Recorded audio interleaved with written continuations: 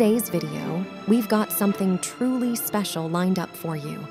Get ready to dive into the must-have Skyrim mods you absolutely cannot miss in October 2023. From jaw-dropping visuals to immersive gameplay enhancements, we've got it all covered. So, without further ado, let's jump right in. Let's start by introducing No Opposite Gender Animations NG. This mod, an SKSE plugin without an ESP, dynamically removes the opposite gender animation flags for all characters, ensuring that they use animations appropriate to their gender. For example, characters like Lydia, Miol, Uthgerd, and all female orcs use male animations. This mod now corrects these characters to use female animations as intended. Now, with this plugin, you can cultivate a more feminine portrayal for your female characters.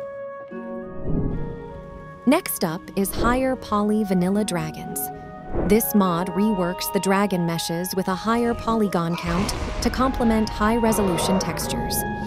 According to the creator, vanilla dragons have about 17,000 triangles. But with this mod, that number increases to approximately 58,000.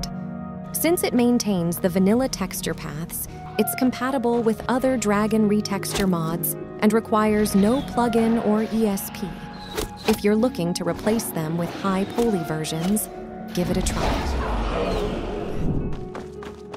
Next up is Verolavi's Vanargand Animations 2, Sprint. Following the release of Vanargand Animations 2, Idle Walk and Run on the Nexus site, the Sprint animation has now been unveiled. This new series seems to have brought more dynamic movement to the character's arms. Given its popularity among a considerable number of players, I believe many of you may also prefer this animation. If you're considering a renewal with Vanargand Animations 2, be sure to add this for further refinement. In this segment, I'll introduce a few of the latest hot replacer mods that you should keep an eye on. First, we have Whiterun Has Walls. This mod strengthens and raises the walls of Whiterun, Skyrim's central trading hub. The original walls were old and deteriorated, but this mod fixes them, enhancing the city's atmosphere.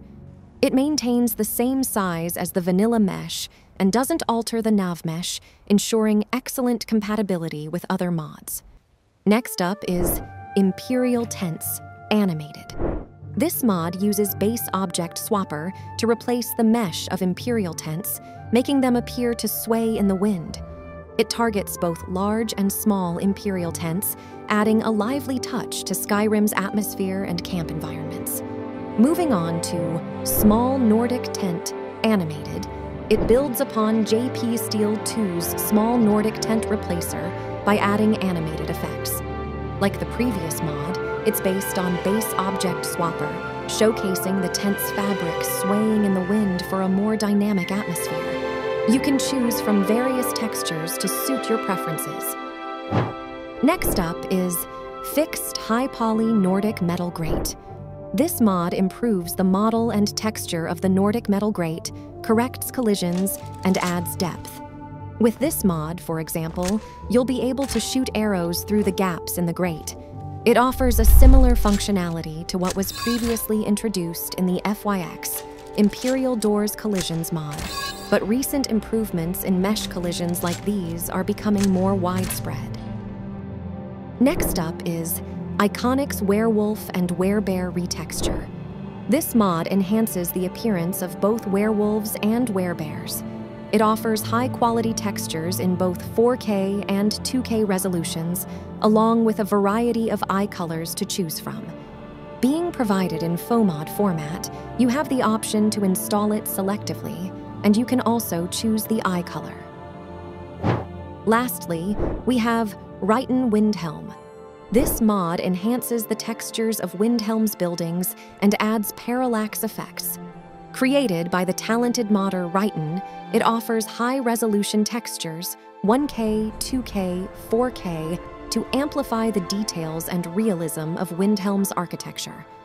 Utilizing parallax mapping, it achieves an impressive three-dimensional effect.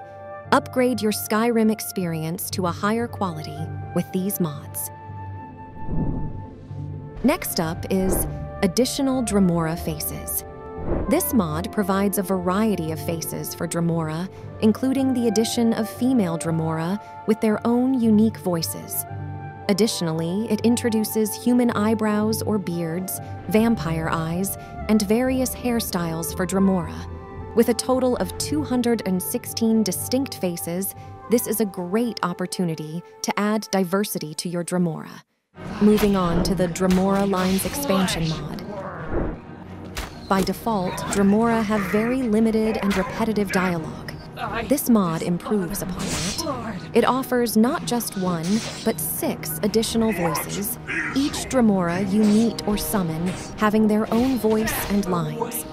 These lines were recorded by talented voice actors using professional recording equipment. This mod requires the previously mentioned additional Dremora faces and allows for a wide range of customization, including voices and dialogue in addition to Dremora faces. In this segment, I'll introduce noteworthy outfits and outfit customizations that have garnered attention recently. First up is COCO's Deliciously Bride. The COCO series is so well known that I probably don't need to explain it to you anymore. This outfit provides a unique set of wedding-themed attire. The standout features of this outfit are, of course, the pronounced body lines and physics effects. From the headpiece to the skirt, every part of this outfit has dynamic physics applied, including thigh and chest compression effects.